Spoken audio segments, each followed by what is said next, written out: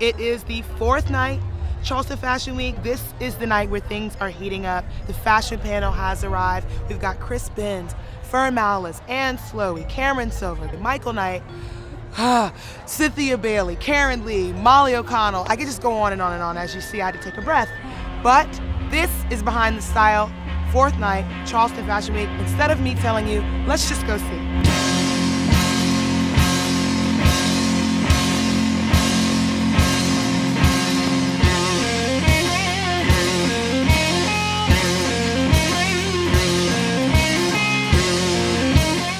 And I was just mentioning Karen Lee, and look who I ran into. It is Karen Lee. She's here tonight on our model panel to judge our Rock the Runway competition. Karen Lee Group scouts, develops, and places models all around the world. But I'm here to judge the models. We have 10 girls and 5 guys that we'll be judging. So I'm looking for someone that could possibly be an international model.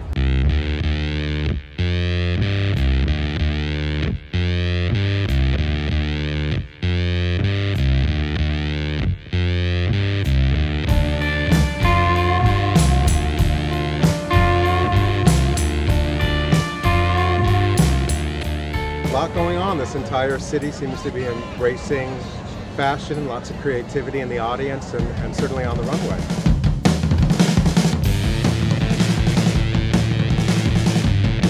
I liked enough of what I saw last year to come back again, and the talent was terrific last year, so I can only guess that it's going to even be better this year. I think it's remarkable what's happening here.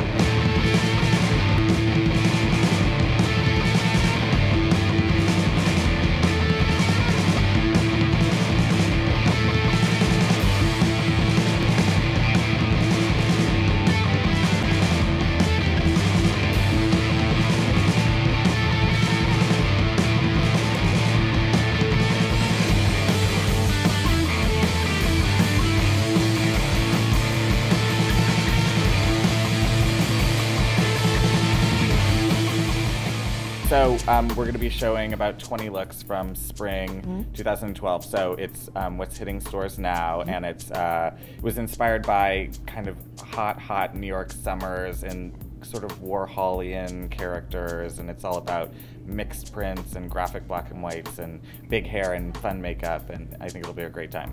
Well, this is it. Day 4, this is Behind the Style, and I'm standing here with Miss Cynthia Bailey, supermodel Miss Cynthia Bailey, and tonight has been an amazing night of winners. We saw emerging designer winners, but we also focused on the Rock the Runway competition. It was all about the models. Cynthia, you were here to see this emerging talent of models. What are your thoughts about the night?